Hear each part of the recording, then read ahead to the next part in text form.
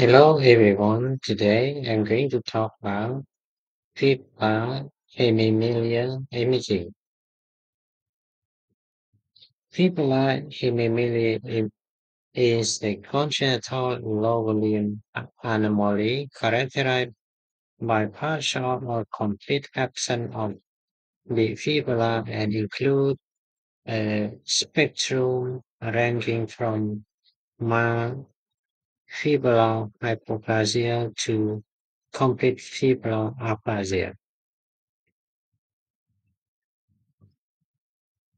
Although rare in occurrence, it is the most common congenital absence of long bone of the extremity. The incidence has been suggested to be approximately 5.7 to 20 cases per million birds. This condition is twice as common in boys as in girls. Fibular hemophilia is usually an isolated anomaly and occurs sporadically. However, it can be associated with proximal focal femoral deficiency, absence of lateral ray, and phalanges of lateral toe, syndactyly and polydactyly. Fibular hemophilia is usually obvious at birth, with limb shortening and limb length discrepancy. Syndactyly, oligodactyly, or polydactyly may also be present. It may also be detected antenatally during obstetric ultrasound evaluation for fetal anomaly. Several theories have been put forward to explain this condition, such as defect in the apical ectoderm rib or defect secondary to an absent anterior tibial artery.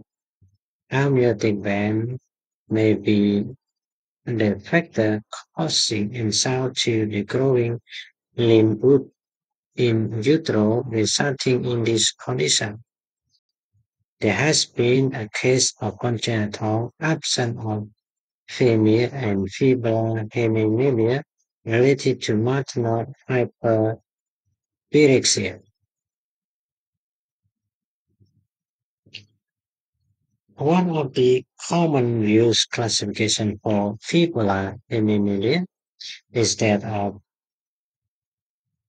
Extamen and Kalamachin AR, which divide the condition into two types.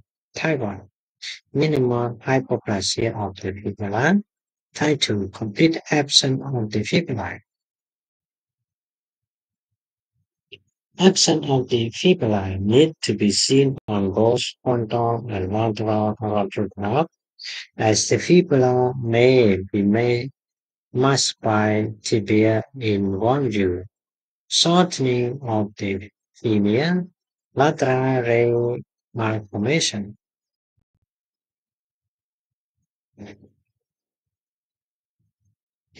So this is the case. So the left fibula is absent, the tibia is shortened, and go with abnormal distal growth plate and thallus. Feature are those of fibula hemisphere.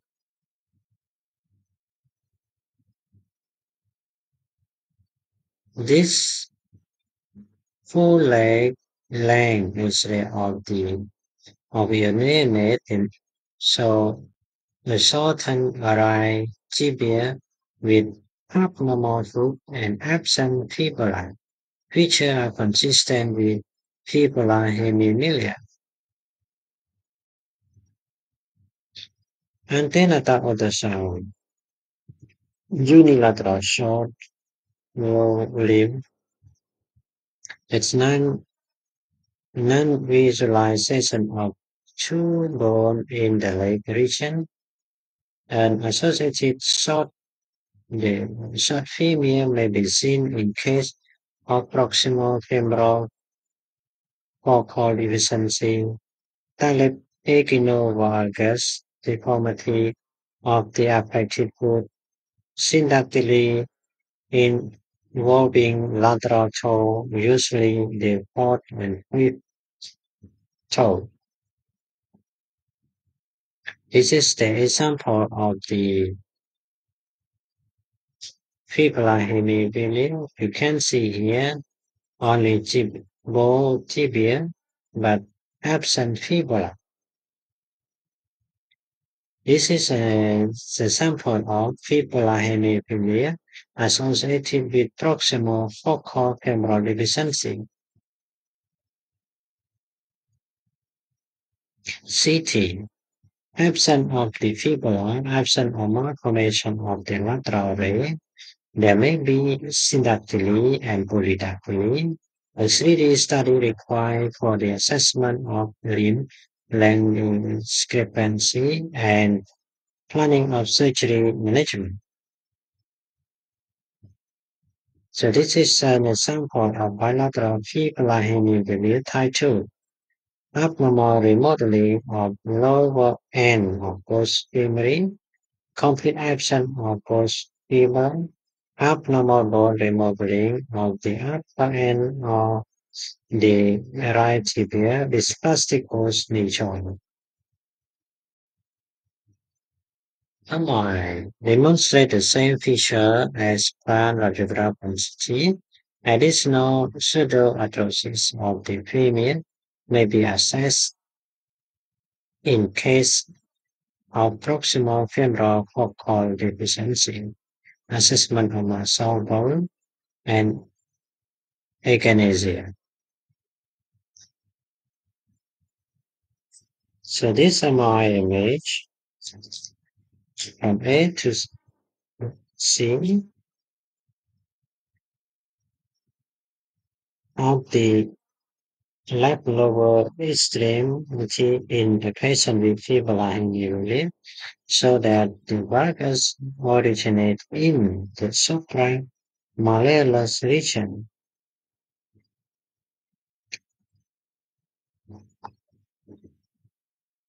Treatment and prognosis. The management is mainly surgical and include limb lengthening procedures such as Elizaro technique or amputation with a prosthesis. Residual deformity and disability is common.